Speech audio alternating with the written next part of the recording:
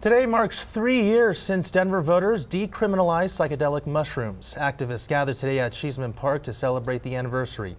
They say the initiative's success in Denver inspired other big cities to follow suit, including Oakland, Seattle, and Washington, D.C.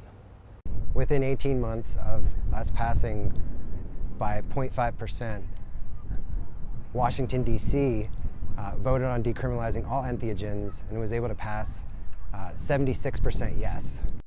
And you may see 2 more initiatives related to psychedelics on the ballot this November. One looks to decriminalize 5 plant-based psychedelics in Colorado, and another looks to create a medicinal mushroom program. Both still need to collect 100,000 plus signatures to appear on the ballot.